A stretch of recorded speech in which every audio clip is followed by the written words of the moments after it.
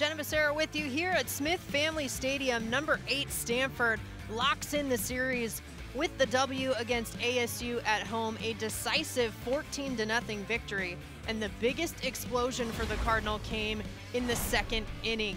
Kaylin Koch, for the second time in this ball game, an RBI single to get things going for a 9-run second inning for the Cardinal, but it did not stop there. It continued. River Mailer, 2 RBI double, followed by a back-to-back 2 RBI double for Caitlin Lim. The runs just kept coming for the Cardinal. They did not let up. And here it is for Caitlin Lim from the left side, going oppo to really add to the tally. Stanford just 9 hits total, but an incredibly efficient 14 runs off of all of it. And then there's Taryn Kern.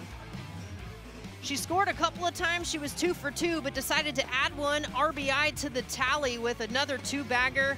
And it was just outstanding offensively from there. But the pitching in the circle also incredible. Reagan Kraus, perfect one time through the order in 3 innings that she pitched today. She gets the win.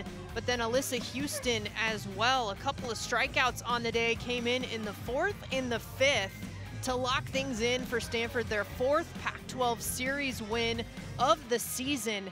That's their 10th Pac-12 win overall, 30th win on the season, the 6th run rule, and an even dozen wins now for Reagan Kraus. A tough one for ASU, the most walks that they have allowed this season with double digits, and the Cardinal capitalized. Hitting over 400 as a squad. It's exactly the momentum Stanford wants going into Sunday as they go for the sweep.